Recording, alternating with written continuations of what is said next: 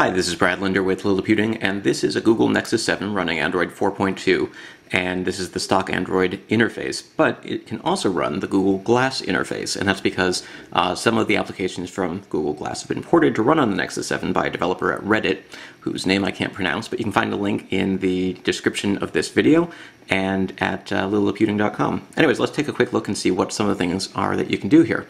Okay, Glass, take a picture.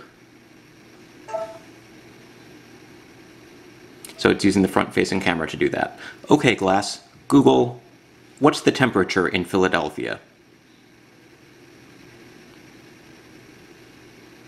It's 77 degrees in Philadelphia right now. The reason it's giving me a little bit of a British accent here is that it's using the built-in speech engine, and I have the Ivona Voice British English installed, so that's what it sounds like.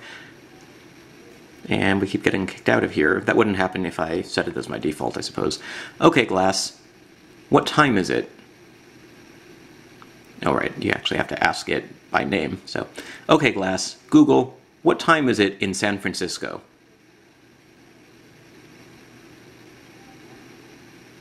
The time in San Francisco, California is 8:20 a.m.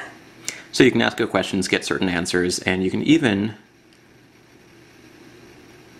ask it for directions, but you might not like the results. So in this case, let's take a look. Okay, Glass, get directions, library. So it's looking up directions to the local library. We can get them in the Maps navigation or Google Glass Maps.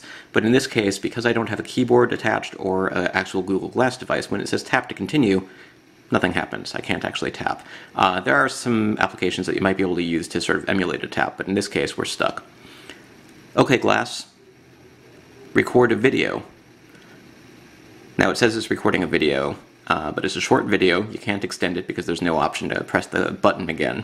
And in this situation, I found that the default app player here, or the default video player on the Nexus 7 isn't able to actually play that video. I'm not even entirely sure if it recorded a video because we didn't see any video. Of course, the Nexus 7 has just a front-facing camera. There's no rear camera. If you want to go and look at those videos, you can always go into your applications and what am I looking for? ES File Explorer.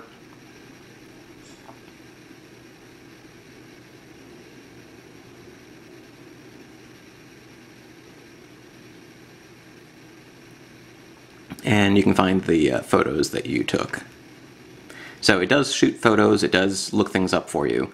It's not entirely functional, but if you want to play around with the Glass applications, if you want to sort of see what makes them tick, and if you want to enable some experimental labs type features, those are available here as well. So that is a quick look at the Google Glass apps running on a Nexus 7. This is Brad Linder at Liliputing. Okay, Glass, thanks. It doesn't know what to do with that.